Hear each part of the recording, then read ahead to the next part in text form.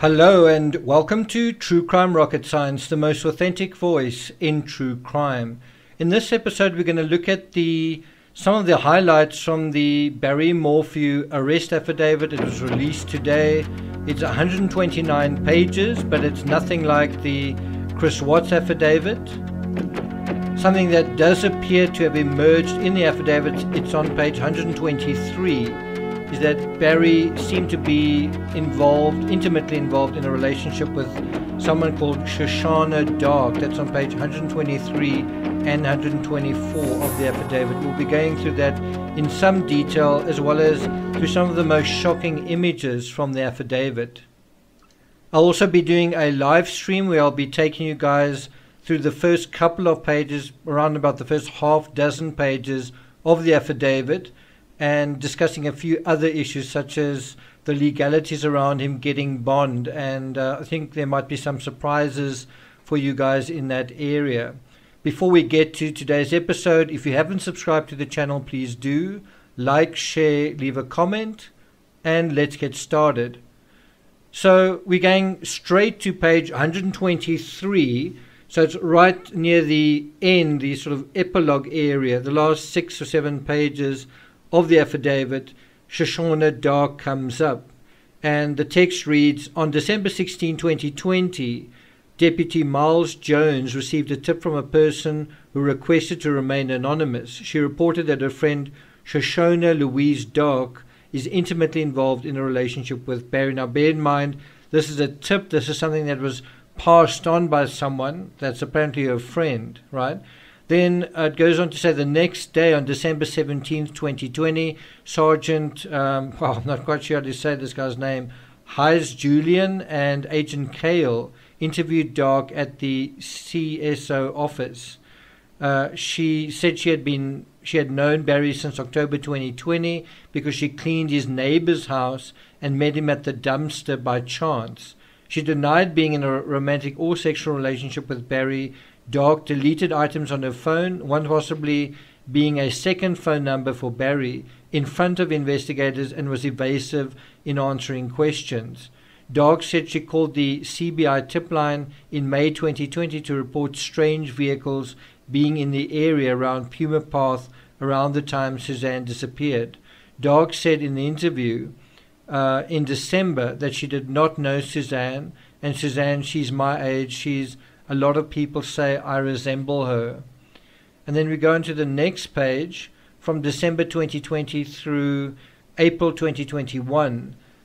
Numerous Salida residents reported that Dark was in a relationship with Barry. So it's kind of just like rumors from various Salida residents that's mentioned in this affidavit. Their relationship is reported to date back to July 2020, though investigators have not confirmed that. So it's kind of being speculated about. A poll camera installed by the FBI has captured Barry's truck consistently coming and going from the Dark's residence. That is evidence of some kind, often between 9 o'clock at night and 11 o'clock at night, sometimes staying through the night.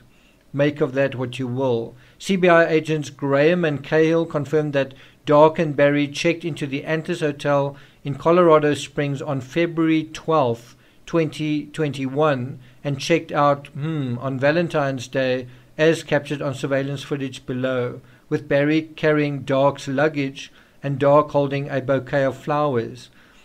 Do you need more evidence than that? Is it still, it could be anything? What do you guys think? Barry's cell phone was either off or in airplane mode during a majority of this trip. So you might say, this is really brazen, can you believe it? Something else that does actually appear in the affidavit is a text apparently from Suzanne accusing Barry of having an affair. In this regard, I'm going to bring up 2 pages from the discovery. The one is page 13 of 129, where she says, I'm done, I could care less what you're up to and have been for years. We just need to figure this out civilly. What do you think that means, right? And then the other text that I want to draw your attention to comes up a fair bit later on page 33. I think on April 24th, 2020, Suzanne sent Barry the following message that was recovered from deleted images. "Oh, I'm sure your mistress has you all happy now, so you can say you love me, but bully me when you're with me. Yeah, that's love." So she's actually referring to his mistress by, directly. It's not indirectly. It's pretty explicit, isn't it? Now, obviously, in the live stream, I'll provide a little bit more context to how the whole thing was playing out, how Suzanne was actually trying to tick all the boxes in order to allow herself to get out of I think she knew it was going to be a very difficult divorce, but she wanted to be prepared. And I think she possibly underestimated Barry's resolve, right?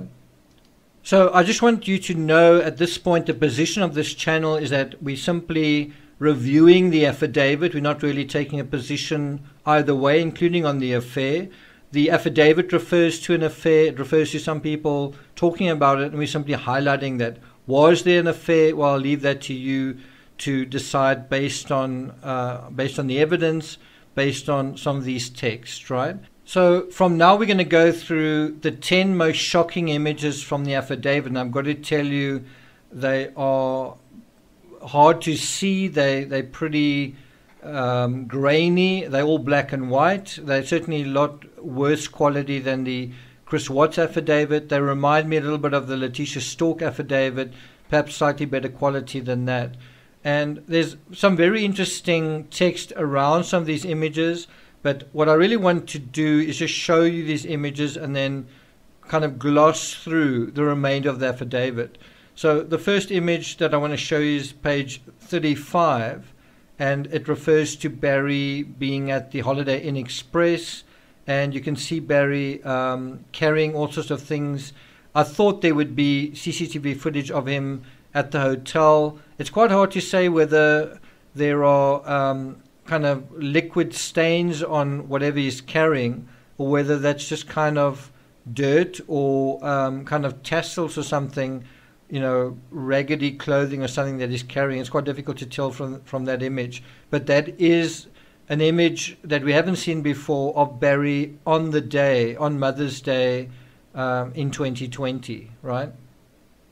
The day Suzanne disappeared. The next image I want to show you, again, it's a little bit difficult to make out, but it's basically dealing with the damage to the door, the bedroom door. It looks like there's a crack going all the way up the sort of frame of the door, if I'm seeing it correctly.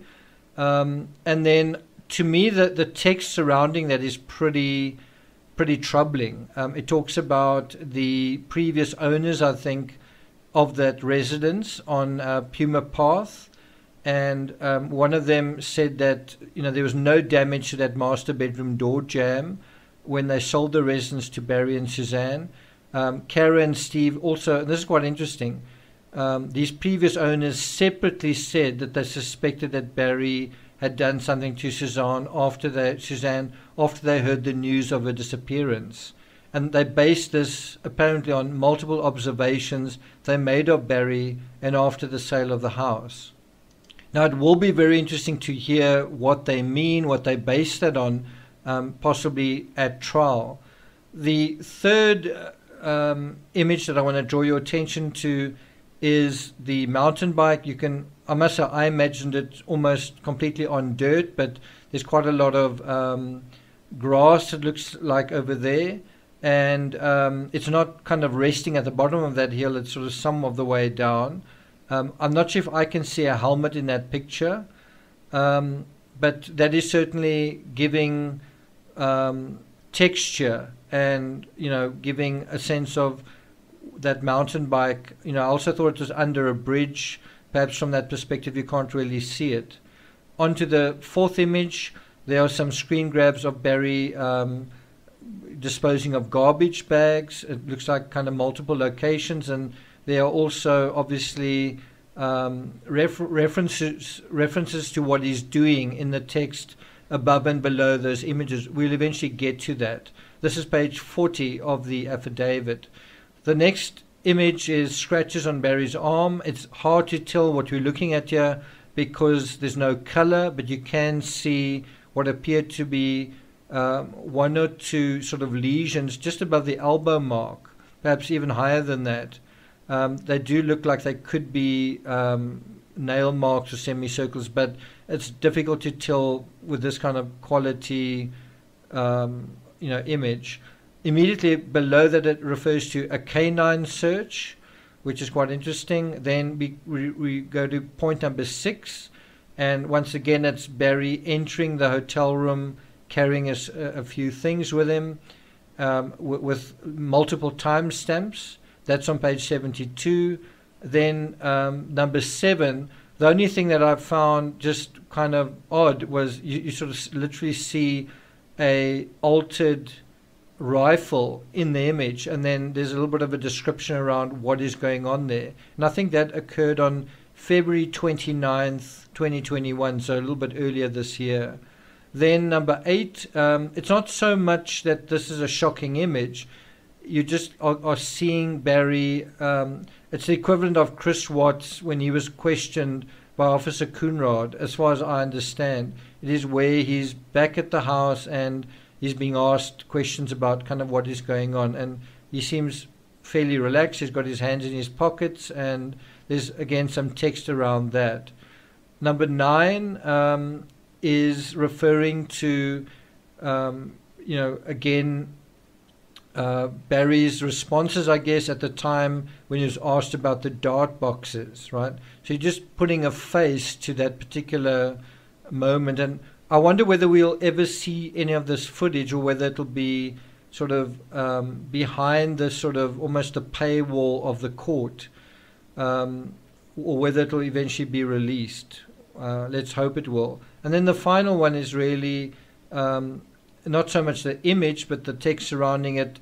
We're dealing with whether Barry ever told his children, his daughters, whether his wife was having an affair. Now consider the irony. If he was having an affair, but then he tells his daughters that his wife was having an affair. And this is on page 110 of the affidavit. And what is interesting there is it's highlighted with footnote 78 saying, this contradicts Barry's earlier statement that same day to the FBI that he had not told his girls about the affair. Quite interesting. So more to come. I will be doing a live stream dealing with the first half dozen pages or so of the affidavit and a few other legal points. So look out for that. That'll be at, I think, 5:30 Colorado time, something like that. But approximately an hour from now, from when you've heard this video, probably about an hour from now. But if you're not sure, just keep your eyes on YouTube, and the live will be coming up quite soon. I will also be, continuing coverage of the Gabby Petito case. There's been some obviously very sad news there.